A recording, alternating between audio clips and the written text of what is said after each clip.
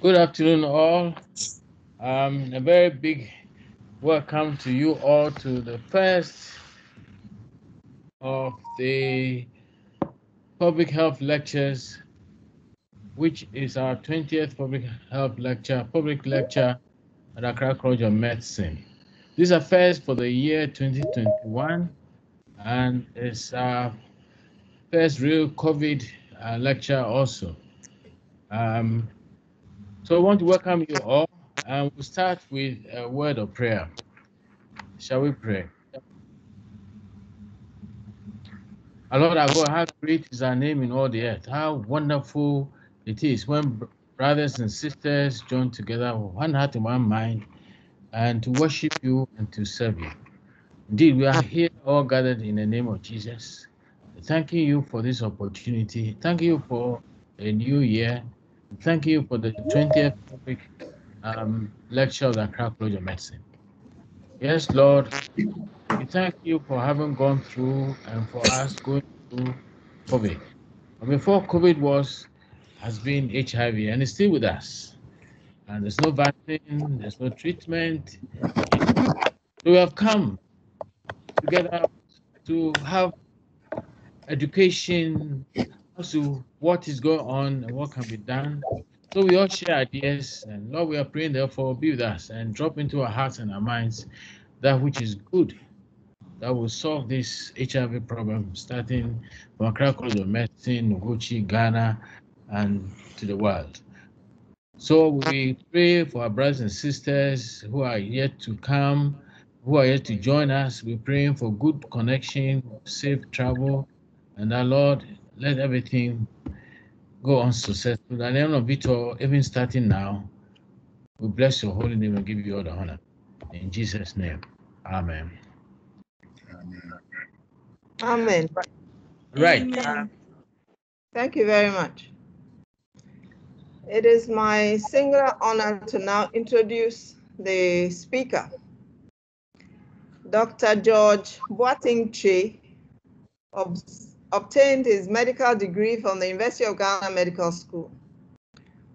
After his internship at the Kolebu Teaching Hospital in Accra, he served as a family physician for 3 years at Mana Mission Hospital, where he treated hypertension, diabetes, tuberculosis, and HIV, children with complicated malaria and sickle cell disease, and women with complications of pregnancy, helping with difficult deliveries and performing cesarean sections.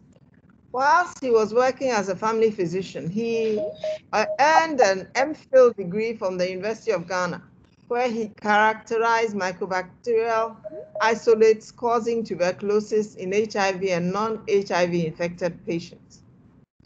He immigrated to the United States of America in 2003 and earned a PhD in molecular genetics and microbiology at the University of New Mexico. Can I kindly ask if everybody joining would please mute their microphones? Mute your microphones, please. Subsequently, he moved to Washington University in St. Louis, USA, where he completed his internal medicine residency in infectious diseases and earned a fellowship and postdoctoral studies in HIV pathogenesis. He's board certified by the American Board of Internal Medicine. He returned to Ghana in 2018 and joined the University of Ghana's Noguchi Memorial Institute for Medical Research. His research laboratories at Washington and University of Noguchi, supported by the US National Institutes of Health and the European Developing Countries Clinical Trials Partnership, are focused on understanding HIV persistence. Specifically, he is interested in the host factors that enable the virus to persist in patients in the face of antiretroviral therapy and strong immune pressure, with the goal to identify and characterize therapeutic targets that will be useful for a cure for HIV. So Dr. Che is going to take us through all of HIV, and I will leave him the learning objectives that at the end of this, we should be able to explain why a cure for HIV is critical to end the epidemic, to enumerate and discuss the reasons why HIV still has no cure, and to list some of the methods being developed to cure HIV. Ladies and gentlemen, thank you for your attention. And Dr. Che, you now have the floor, please. Thank you,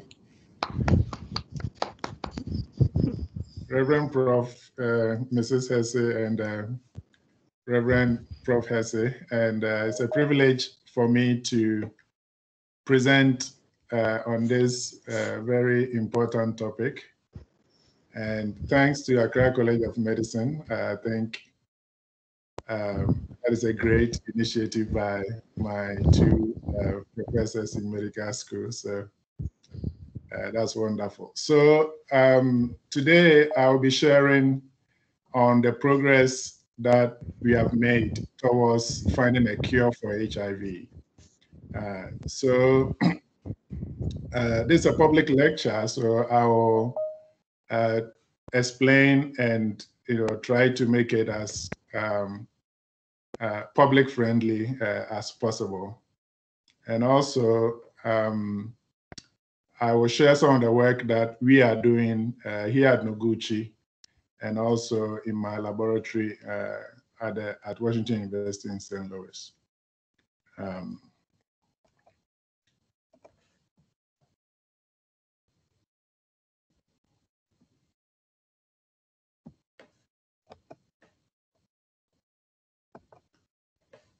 I'm trying to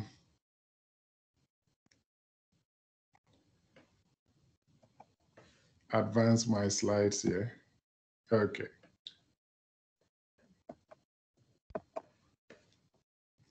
How do I go back? Okay, here. Okay, I got it now. I'm not very used to Teams, so forgive me. I hope you all can hear me. HIV continues to be a significant health problem. I know now it's all about COVID, but like Reverend said, before COVID there was HIV, and probably after COVID there will still be HIV.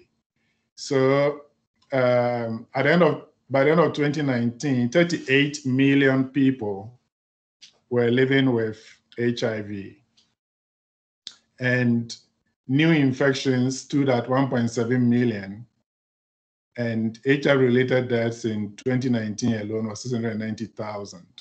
So it still remains a very relevant public health issue, which we have to contend with.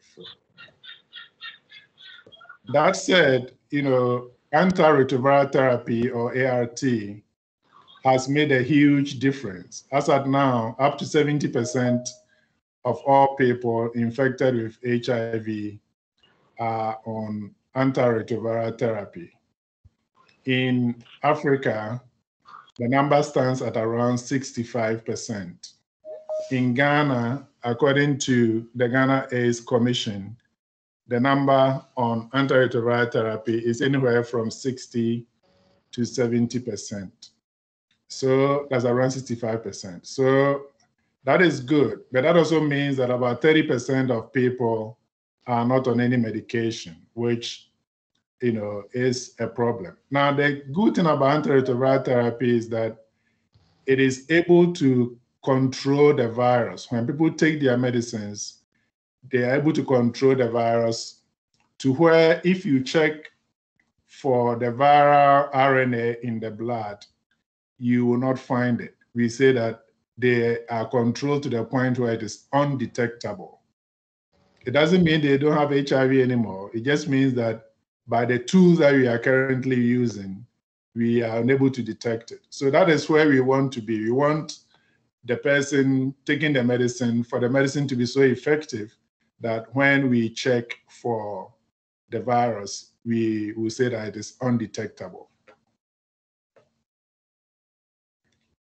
However, antiretroviral therapy does not get rid of the virus. So what it does is that it controls the virus to the point where it's undetectable. So if you look at this graph, if you have a patient that I see in the clinic who has a very high viral load, sometimes in the millions copies per mil, if I give the person antiretroviral therapy, for instance, usually within 2 to 6 weeks, the person's virus will be below the limit of detection in the blood.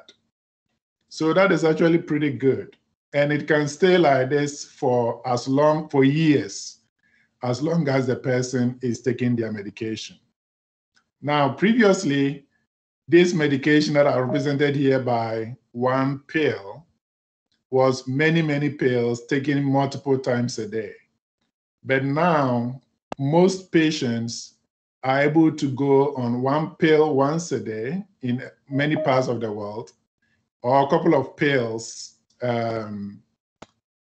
taken once a day. So that is pretty good. You know, like we say, most people, most adults who are over 40 are on some kind of, you know, medication or the other, either something for hypertension, diabetes, you know, something else, you know. So taking one pill once a day to control the virus completely is not that bad of a deal.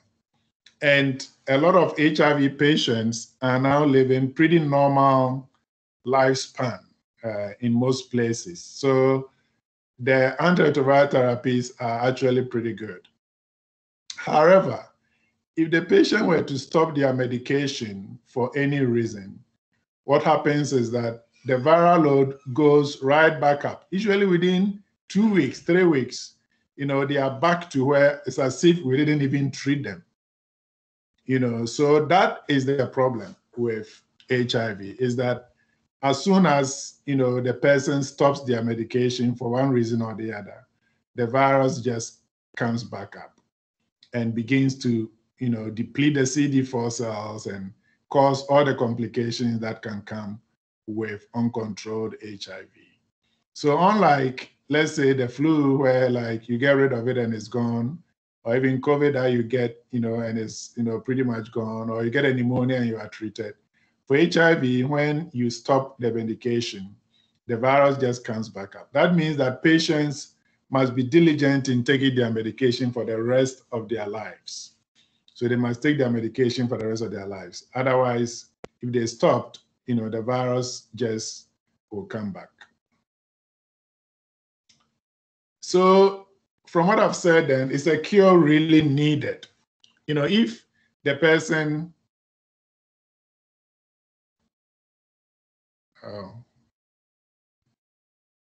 somebody has started sharing and ended my presentation.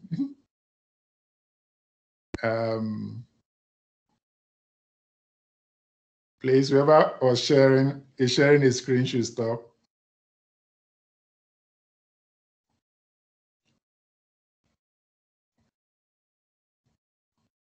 Anthony, or whoever, Anthony, you are sharing your screen.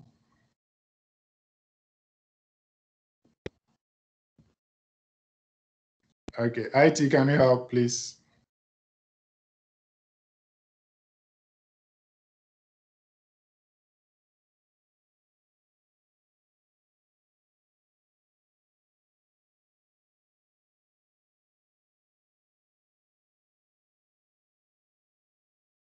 Just hold on a minute. We'll try and see what is going on.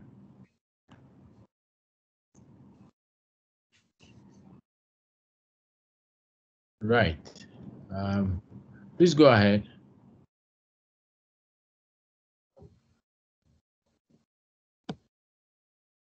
Please go ahead. Okay, I need to share my screen again, I guess.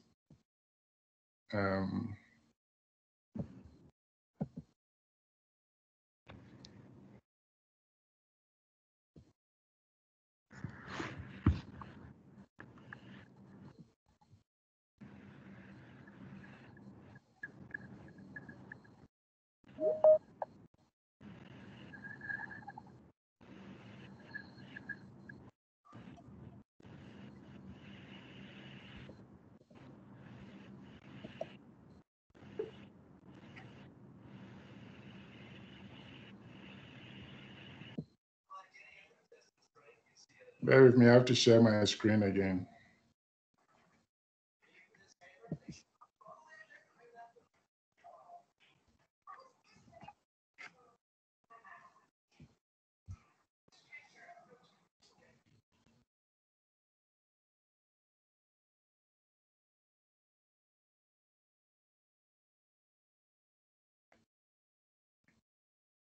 All right.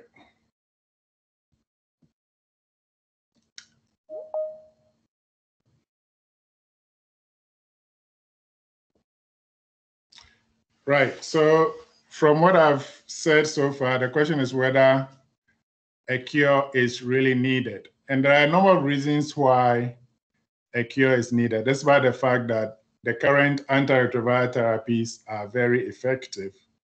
The first is that, patients have to take these medicines every day. And when you have to take medicines every day, most people get tired along the way.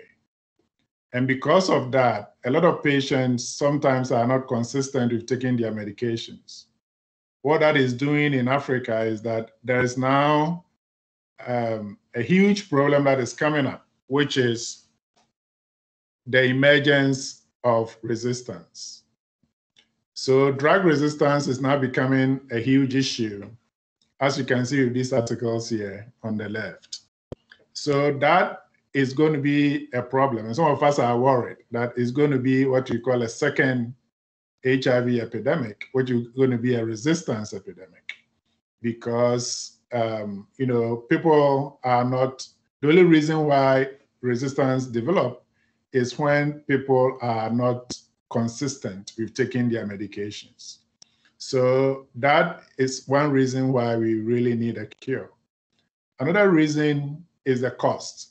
So the as at last year, as at 2015, the world has spent $301 billion on treating HIV. Now, for those of us in the developing world, most of the cost of treatment is borne by donors.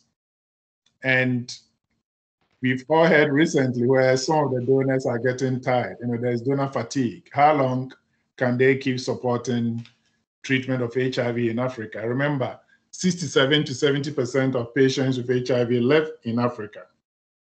So if the donors stop, that means that, there's not going to be, enough antiretroviral therapy to go around. So that is another big issue. The other issue is side effects of these medications.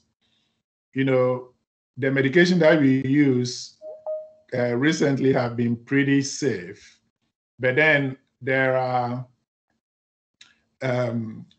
issues that are now coming up. For instance, one of the medications we use is called integrase inhibitors, which, about a few years ago when they came up, when I was doing my fellowship, for instance, we really loved that medication because patients didn't complain. It was pretty good.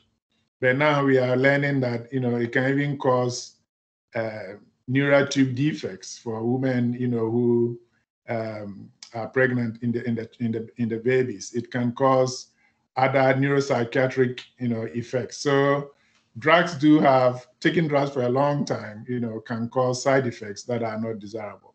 So if you put all this together, it shows that we do need a cure for HIV. So why is it that we do not have a cure for HIV?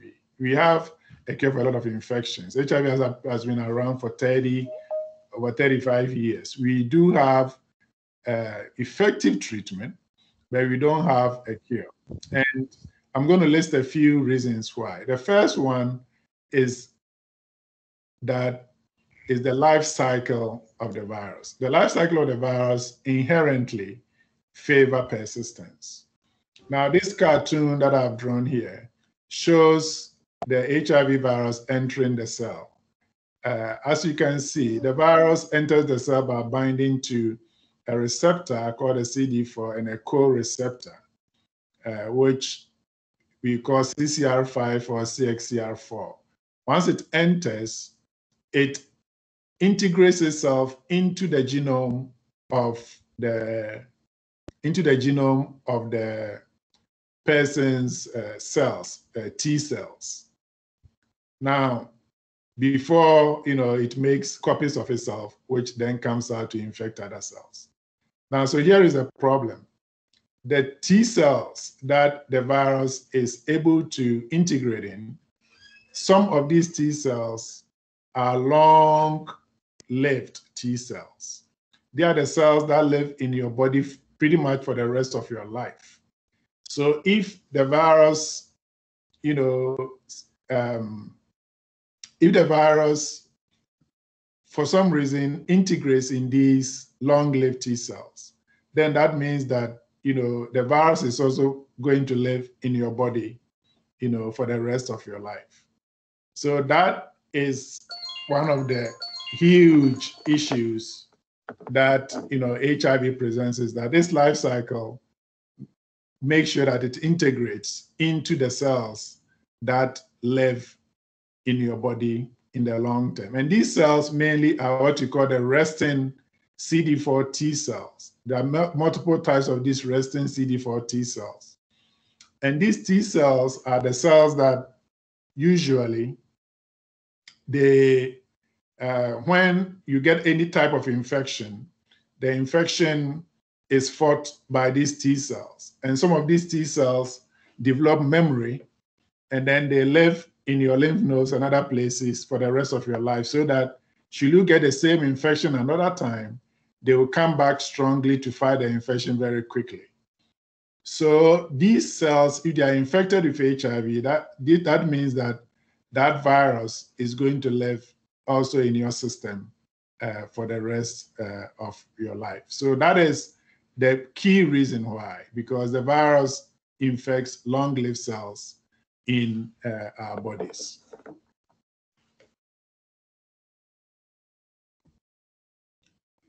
The other problem is that because of these long-lived cells, the virus, the total amount of virus in a person's body decays slowly over time. So this is a graph that is showing these 8 patients that were followed for 200 weeks. And you can see that if you take for each patient, the amount of virus is shown on the y-axis. The amount of virus in the particular patient does not decay that much. If you take, let's say, this patient, it just remains like this. For each particular patient, although they have different baseline, their amount of virus in the body remains pretty much, constant. Now, models have shown that for each patient who is on antiretroviral therapy, whose virus is undetectable, if they keep taking the antiretroviral therapy, it will take 70 years for their virus to decay to where there is not virus in their body. What that means is basically beyond the lifespan of the person. So long as, if you get an HIV at 20 years, obviously, if it is going to take 70 years of antiretroviral therapy to reduce your viral reservoir to where it is, it won't come back, then it's not that useful. So that, is a problem. So the problem is that HIV infects the T cells, which naturally in your body are going to live as long as you live. So then, if the virus is infecting these cells, is there any hope that we can cure HIV? How do we get rid of HIV in this resting CD4 T cells without affecting all the other T cells in our body? And there have been glimpses of hope that has assured researchers that we should keep working on this problem. The first one, I'm sure some of you have heard about the Berlin patient, and recently the London patient. So the Berlin patient shown here, Timothy Brown, who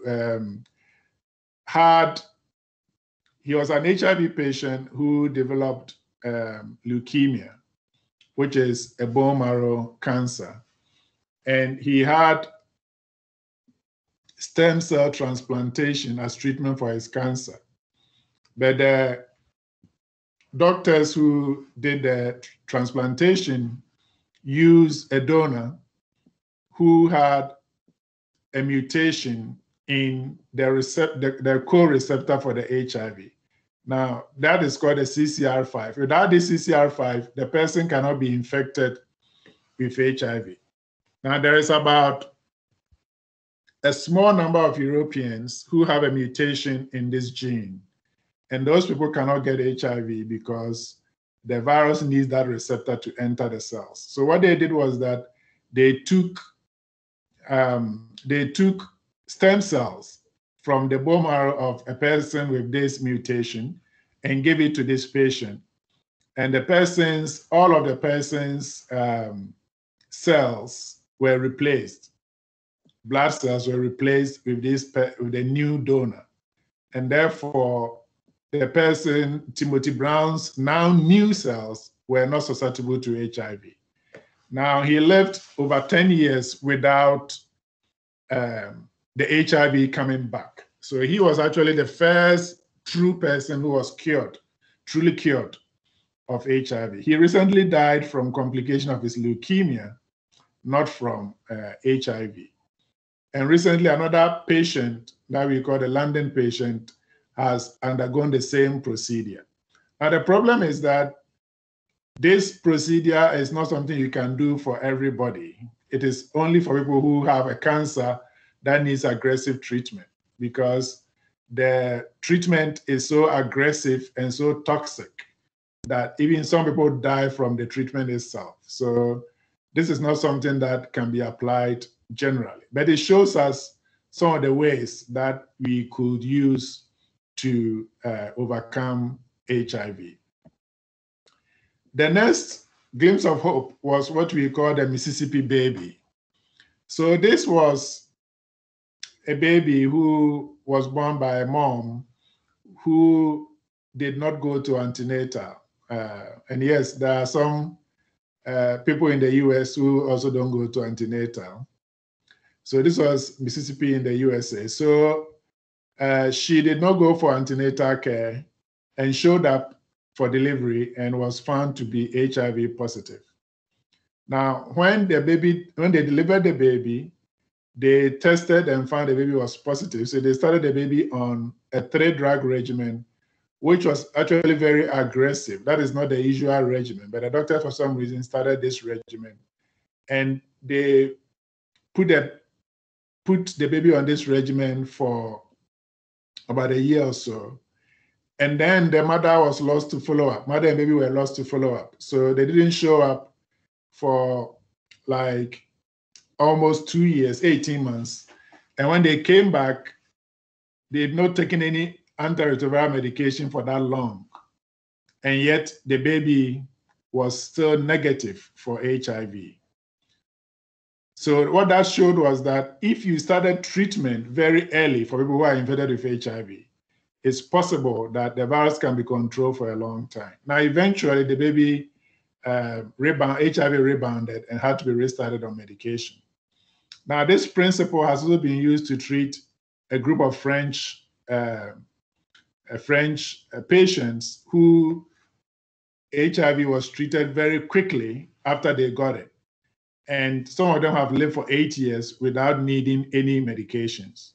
So this shows that, if you treat HIV very quickly, once it's acquired, you may be able to control the virus. But again, this is also not a very practical way, just because for most people, by the time we get to know that they have HIV, it's been years, and their reservoir size has been seeded for a long time, and they have a lot of reservoir in their body. And so this method will not work. So how will an HIV cure look like? Now, the best cure is what we call eradication cure. Some people call it sterilizing cure. But basically, you completely remove the virus from the body such that, you know that the person doesn't have the virus anymore. But that may not really be what comes on board in the near future. What we are more likely to get is what we call a functional cure. A functional cure is where you have reduced the person's reservoir of HIV in their body to a very low level that even if you stop the medications, the virus will not come back. Or if it will come back at all, it will take many, many, many years to come back. So that is what we call a functional cure. And some people also have talked about a hybrid cure, where you reduce the reservoir due to you reduce the reservoir such that your immune system is not able to control the rest of the virus. So we will talk more about this later on. So what are the cure strategies that researchers are working on? So if you can imagine this, so you have the virus in these resting T cells. Now these T cells, for the most part, are just sitting there. They are not multiplying. They are not multiplying because they have not seen the antigen that they need to multiply. So let's say if you get the flu and your body makes memory T cells against the flu, and those T cells for some reason have HIV in them. Until you get another flu, those T cells are not going to multiply and produce the HIV. So how then do you get rid of these cells that have the HIV? Now, the good thing is that if you take 1 million, resting T cells, only about 1 or 2 of them, or maybe a maximum of 5 of them, are going to have HIV integrated in them. So it's not all of your T cells. It's the vast minority of your T cells that has HIV integrated, which is a good thing. So what are the strategies? So I'll talk about 4 strategies that researchers are working on. The first one is what you call the shock and kill approach. This is the most studied approach. And here is the idea. So you have your T cell here, and you have your HIV integrated into it. Like I said, these T cells are resting CD4 T cells. They are just sitting there. So then what you do is that whilst the person is on antiretroviral therapy, you give the person another agent that we call a latency reversing agent. That will go and basically reactivate the HIV in the person's cells. Now, because the person is on antiretroviral therapy, if those T cells begin to produce HIV, the virus that comes out will not be able to infect the surrounding cells. But usually when T cells begin to produce a lot of HIV, they die off, or they are seen by the immune system and the immune system kills them. So the idea is that if you give these LRAs, then over time, you activate these resting T cells to the point where, all of them that have HIV will be killed, either by the immune system or by what you call the viral cytopathic effect or virus-mediated cytotoxicity. So if that does happen, then over time, we can stop the latency reversing agent. But because now the person has no HIV T cells in them, you can also stop their antiretroviral therapy. So this is the idea. Now, like most ideas, it is easier said than done. But this is the one that has received the most work. And there have been a number of clinical trials, most of which have been disappointing, mainly because it looks like we are not able to reactivate enough of the resting T cells to be able to get rid of them. So in our own laboratory, what we did was that we wanted to find latency reversing agents that will be more effective. That will be better than the ones that we have on the market. So what we've done in a number of studies is that we've identified these new latency reversing agents. So this is, here we have some cells that we have artificially infected with HIV, and that HIV is latent, and we can activate those cells to produce HIV. So the drugs that will be able to produce the most HIV is the best latency reversing agent. So the TNF you see here is what we call our positive control. That is the one that works in these particular cells, but that one you cannot use in patients because it's toxic. So here you can see that we have at least three compounds here that we have discovered that, as at the time we published it, they were the most effective latency reversing agents that has ever been reported. And now what we are doing is we are trying to get this into mouse studies and eventually into people. The next strategy I will talk about is what we call the block and lock approach. Now, this is somehow like opposite of the shock and kill. Now, we have the HIV that is integrated into the person's resting CD4 T cells. So the idea behind this is, now what if you could potentially lock the virus permanently into those T cells so that they never have to come out and multiply again? Now, this is not far-fetched. Now, if you look at the human genome, now HIV is a retrovirus. The human genome has about 8% of our human genome is made up of retroviruses, which we have acquired, over time in evolution. So, but the only reason why some of those retroviruses are not causing trouble for us is because the surrounding genes silence them. The surrounding chromatin, the surrounding proteins silence those retroviruses.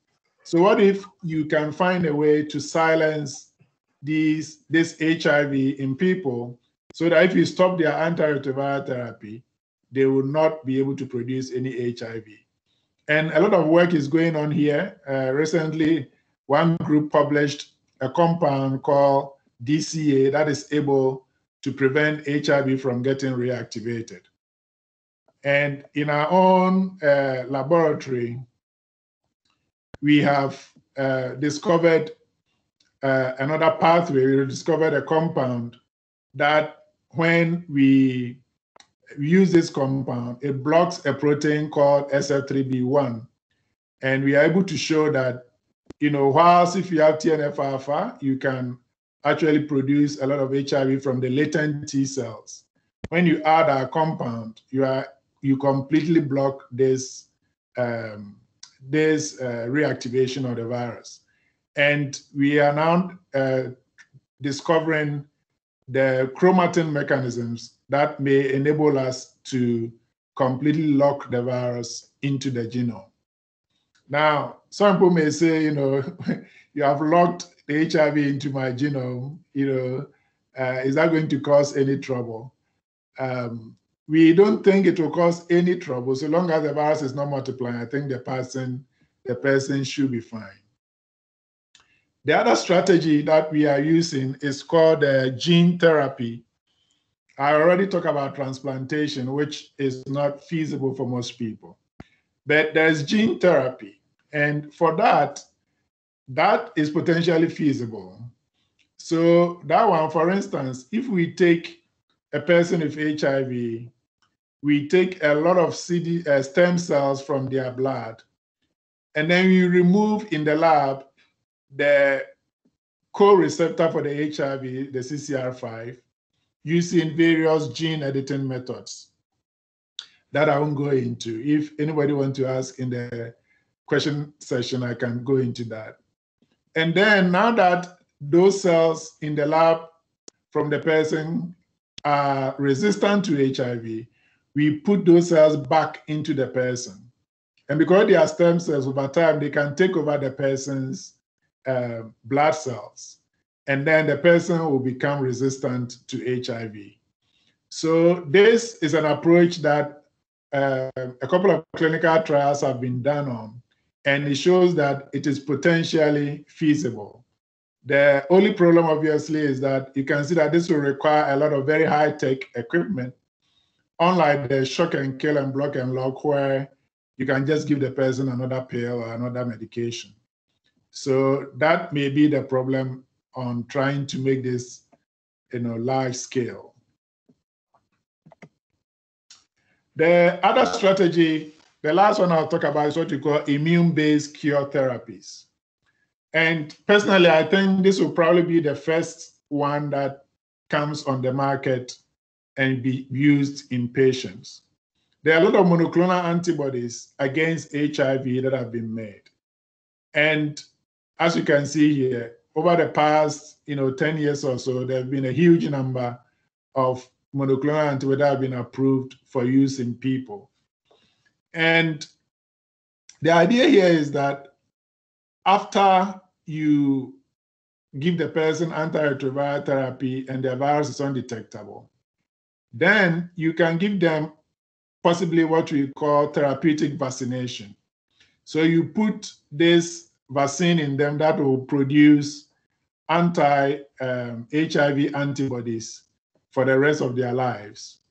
And then whenever the reservoir virus tries to come up, the antibodies will get rid of them.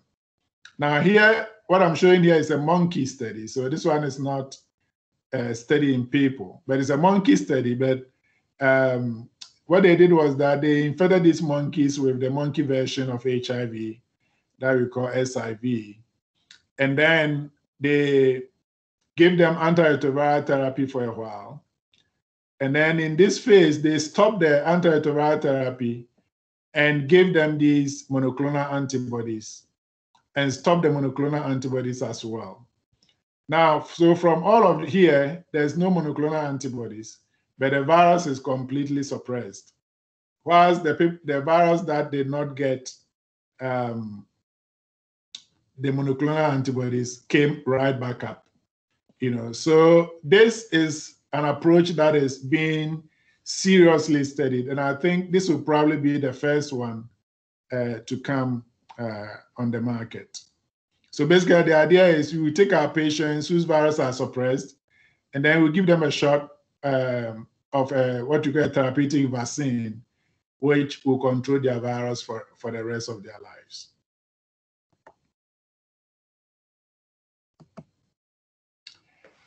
So cure approaches, scalability and ethical considerations. So there are a few ethical considerations here. As you can see, these patients are currently not doing that bad. This is not cancer. Okay, so if you are going to give them, a medication to cure their HIV, or you're going to do some procedure to cure their HIV, it should be something that is pretty benign. It shouldn't be something that is so out there, that it makes the patient miserable or it causes damage. So that is one of the main things that we think about in this. So if you take the shock and kill and the block and lock approaches, we say that the risk is medium. The risk is medium because you are just giving the person another pill, which has probably gone through other clinical trials. However, if you take gene, manipulations, we are not sure what will happen in the long term. The long-term effect is not known. If you take stem cell transplant, like I said, that one is not even, you can't do that for everybody. The immune-based therapies, I think the risks are low. And again, that is what is likely to come on the market. It is also scalable in that you can give antibodies to millions of people, and the shock and kill is also scalable. You can give, you can deploy those two approaches in a place like Africa, where there's a lot of people with HIV.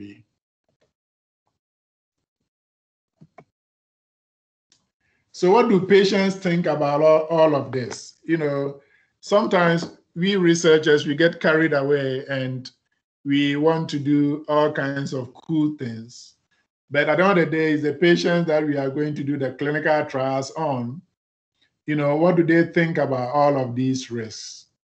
So one of the things that every HIV cure trial will do is what we call analytical treatment interruption. Basically, what that means is you ask the patient to stop their antiretroviral therapy to see whether what you think is a cure is really a cure, right? So let's say you give them whatever intervention you have given, let's say your antibodies, and then you say that, okay, stop your antiretroviral therapy every 2 weeks or every month. Come, let's check your virus to see if your virus has come back up.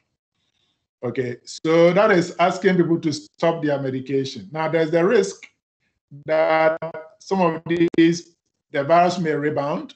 There's a risk that the virus may rebound and they may give it to their partners. So it is not a benign, intervention. So we call it ATI. Now, in small studies that have been done in Europe and the USA, about 60% of patients are willing to undergo ATI for cure studies, for cure clinical trials. Okay, but these things has not been studied in Africa. So we did one study here in Ghana last year, and that is what is shown here. And we recently published this, led by one of my colleagues, Evelyn Bonney. You can see here that when we ask our patient in the C, here we ask our patients, would they be willing to stop the antiretroviral therapy for HIV cure trials when they are closely monitored by their physician? 67% said no, and 17% said maybe. Only 13% said yes, compared to 60% in the European studies. So this is very interesting, but it also shows that there may be cultural differences in people's risk tolerance.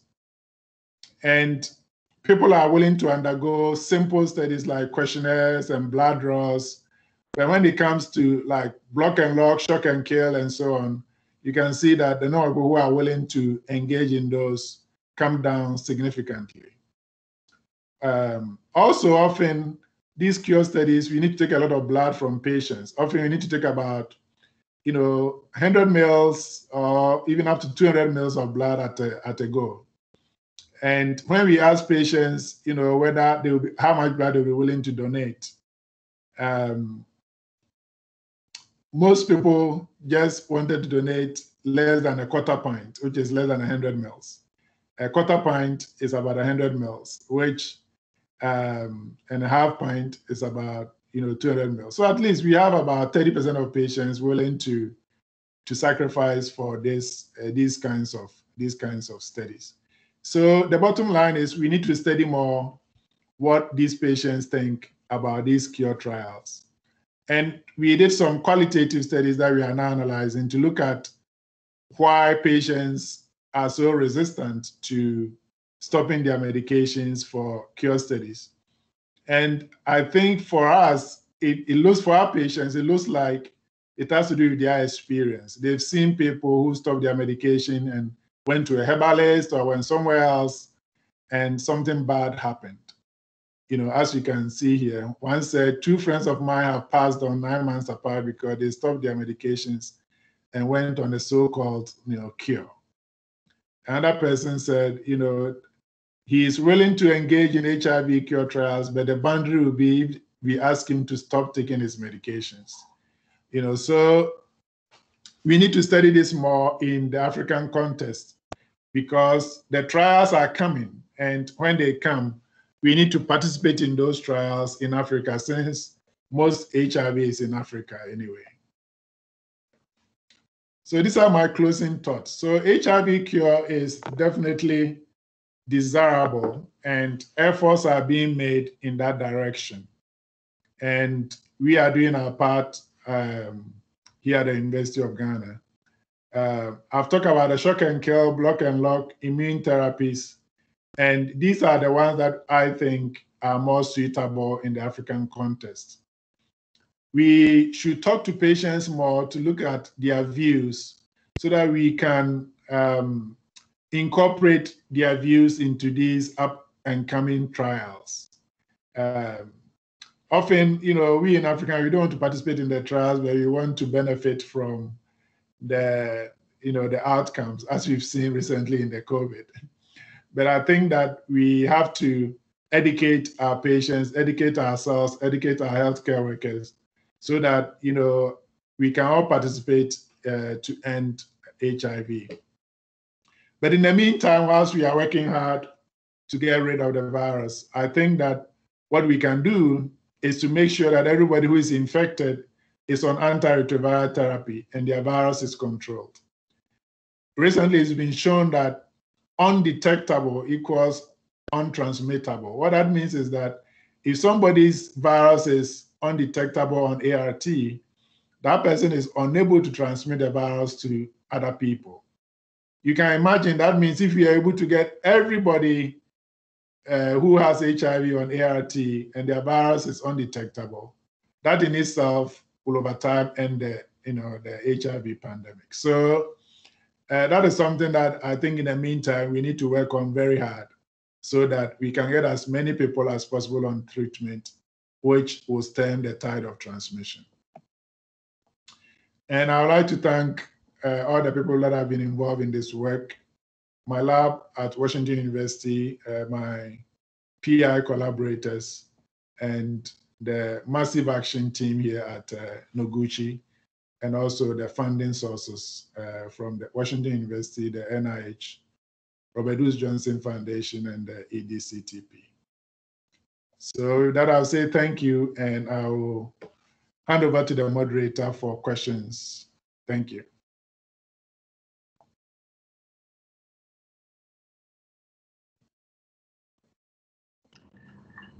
Right. Very good. I wish we could show appreciation by wherever we are, clapping. We did. Hands. That's it.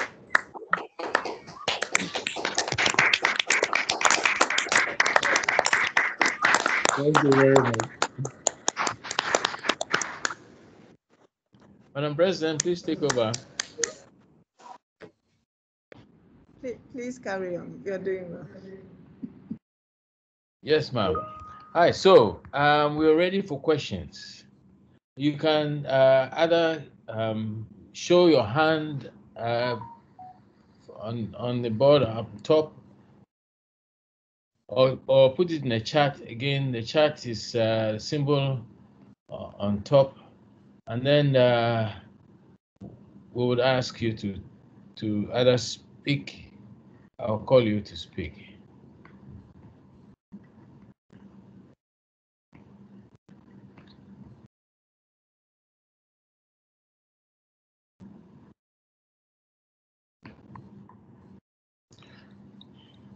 Shock and kill, block and lock, and immune therapy. But this is specific immune therapy, not general immune therapy, I presume. Yes, this is vaccination to treat. Vaccination as a treatment. Correct. So what this will do is that it's like you receive a vaccine, but the vaccine has what you call a vector that will perpetually produce the antibody. So anytime the virus tries to rear its head, the antibody will just get rid of it. So the antibody is specific anti-HIV antibodies. Yeah. There's a question on chat. How do you think we can impress on Ghanaians to get involved in trials? Yes, that is $1 million question. I think that education is the thing. And also the education is not only, educating healthcare workers and the general public, but even our politicians, because if you remember the Ebola thing that happened in 2016, that was a huge blow to research in Ghana. And a lot of it was mainly, politicians stepping into research and doing things that shouldn't be done. So I think that we scientists also need to lobby Parliament, for instance, I'm not sure the University of Ghana, for instance, has like a lobbying team in Parliament. I think these are things that we have to do. This is done in other places where scientists and scientific bodies, like the American Medical Association has a whole lobbying crew at the US Congress. These are things that we have to be doing, because at the end of the day, if the politicians don't buy into some of these things, it won't happen. Or if their constituents tell them things that, they don't want, then it won't happen. So the education goes all around. I think that is how we can all, and we have to educate people that, trials are trials, and often these are very well vetted by the FDA, by the institutional review boards. So it's not like people just get up, and do trials. So I think education is the main thing we can do. Dr. Collins Obua, please. Okay, thank you very much for the presentation.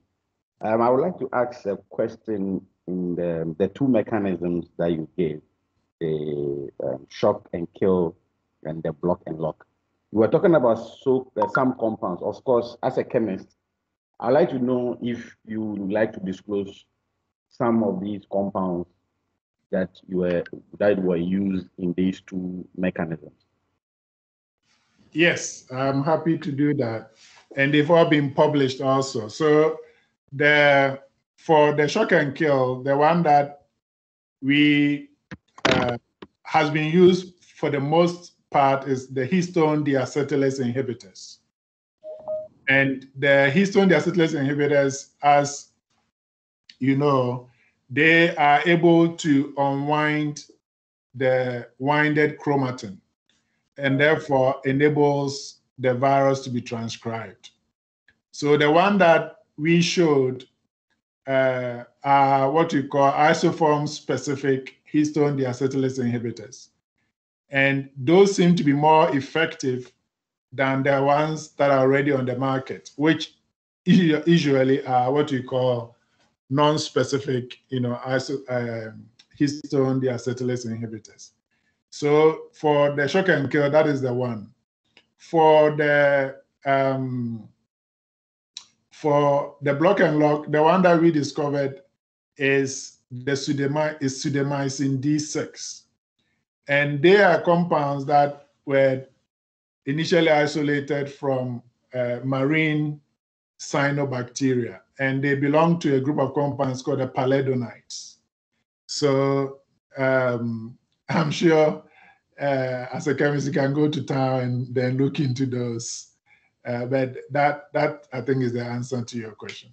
Okay, thank you very much. Okay, because we have been doing a couple of compounds. These compounds are actually metal-based, like the what do you call it? Gold-based and platinum-based compounds for these two kind of mechanisms. That's why I was trying to find out if you also are also made gold or platinum-based. Of course, with the cancers, we have the platinum being one of the good ones. Yeah. But we are researching into the gold and the platinum for HIV. Okay, thank you very much. And if you have any compounds, we'll be happy to test them in our lab for you. No problem. We'll get in touch. Yeah. Thank you. Right. Dr. Fred Nanapuku, please. Right. Thank you very much. And we appreciate the organizers and the presenter, Dr. Che. My little question is on the vaccine on treatment. I'm just wondering how different this vaccine will be compared to the vaccine that could have been given without treatment. We know that we are looking at viral suppression, and then we give the vaccine to ensure that the vaccine affects any viruses that will want to rebound from the suppression. We know the viruses are able to change the genome, that is making the production of vaccine very difficult. So I'm just wondering how different this one will be from the normal vaccine that we might have produce without the treatment? Thank you very much. Yes, that's a very good question. So most of you may know that HIV, we've been trying to produce a vaccine for HIV now for years without success because of the envelope is able to mutate pretty rapidly. And so it has made it very difficult to produce a good vaccine. Now, that is why now there's a lot of emphasis on making these broadly neutralizing antibodies. And it has been shown now that a combination of a couple or maybe 3 of these broadly neutralizing antibodies is able to really keep the virus in check. Now, when you give the vaccine, when the person doesn't have the virus, if they do come across a particular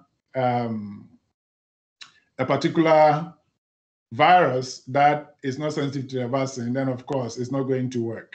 Now, what has been shown is that for people who have been completely suppressed, often they don't have a lot of diversity in their virus. So for instance, when we have patients who stop their medication after suppression, what comes out usually is the same one that was there before. So the idea is that if you are able to have a few really, really good broadly neutralizing antibodies after the person has been suppressed, and remember, this is also not a vaccine that you give and hope that the immune system produces. This one will be one that will be constantly being produced. And so that kind of vaccine always has an overwhelming amount of antibodies that will be able to control the virus. That will be coming in small quantities. Remember, these reservoirs are not producing virus in large quantities. Usually it's a few T cells here and there producing the virus. So that one you'll be able to control. The monkey studies have so far been very promising. So we'll see what happens in the human studies. And there's a lot of clinical trials now going on. There are over 300 of them. Most of them are in phase 1 and 2. So when they get to phase 3, I think that is when we will begin to participate. Thank you.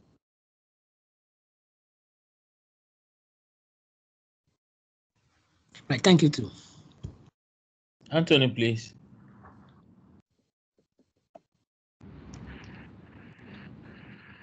I'm seeing Nick Kwaku's.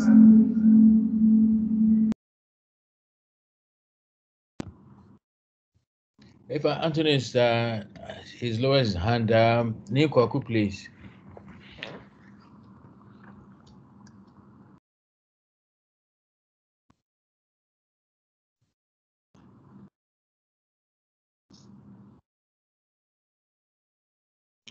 Nick Kwaku, please. Yes, thank you. I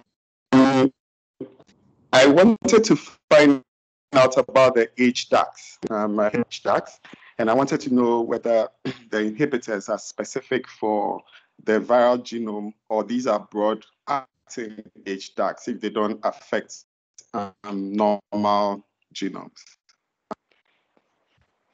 Yes, that's a very good question.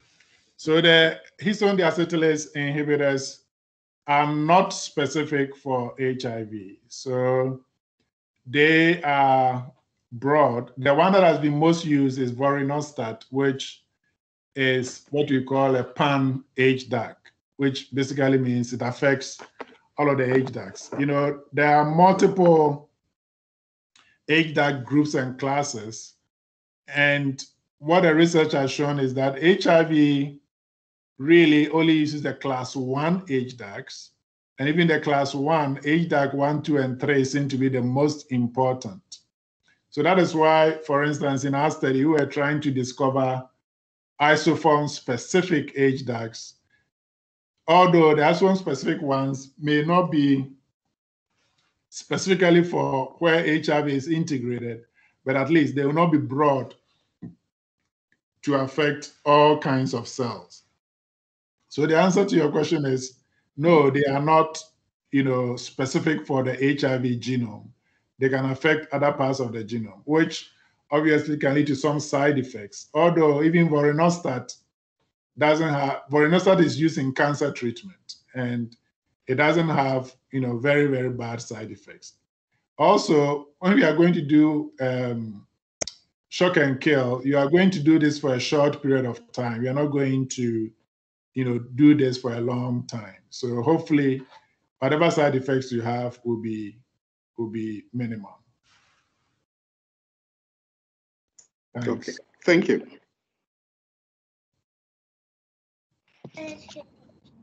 Any more questions, please?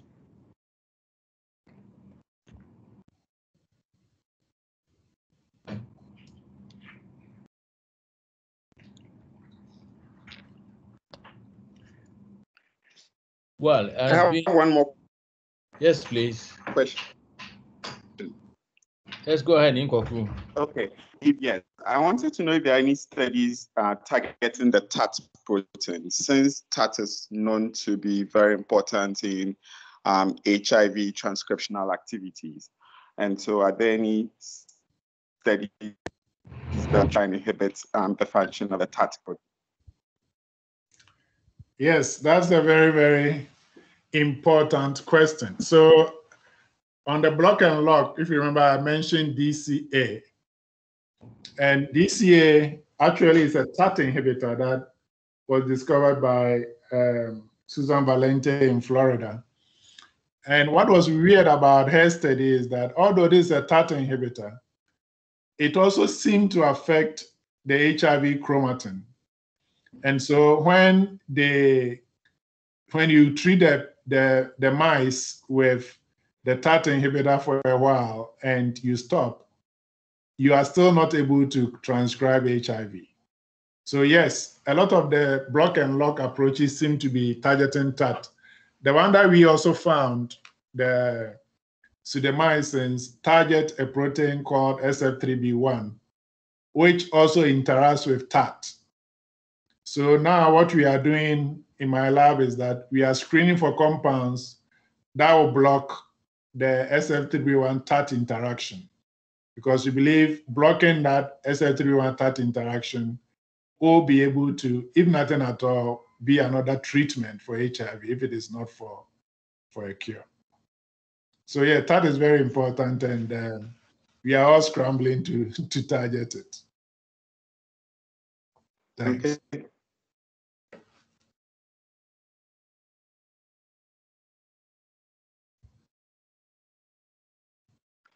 Thank you.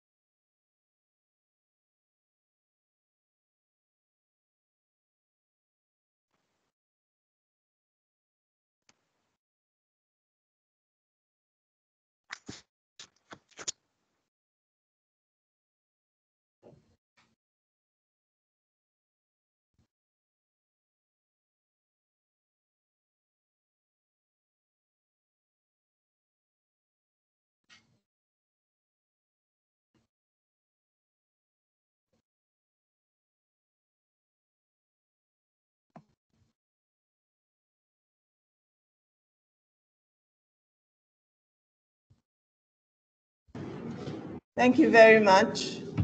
We'd like to appreciate Dr. Che for this very illuminating lecture, certainly giving us a good idea about viruses and about HIV. The audience in the auditorium at ACM would like to show their appreciation. Can you?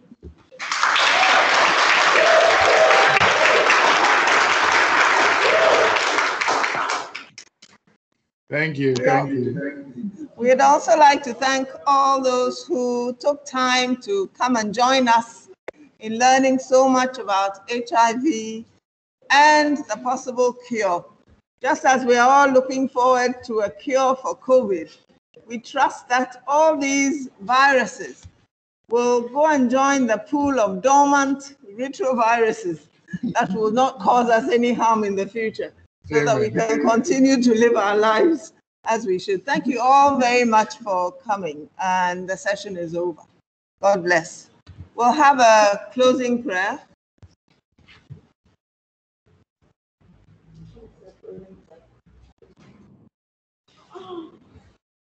Our Father and our God, we want to thank you very much for this afternoon and what we've been through. We thank you for the opportunity to expand our knowledge. We pray, Lord, that even as we go to our various places, what we have learned will be galvanized into some innovation, some new technology, some new thoughts that will bring progress and relief to your own people. We thank you, Lord. We ask that you bless the speaker for what he has shared with us so generously, and bless us all as we go on our various ways. We give you the glory in Jesus' name. Amen. Amen. Thank you all very much. Bye-bye. Amen. Bye-bye.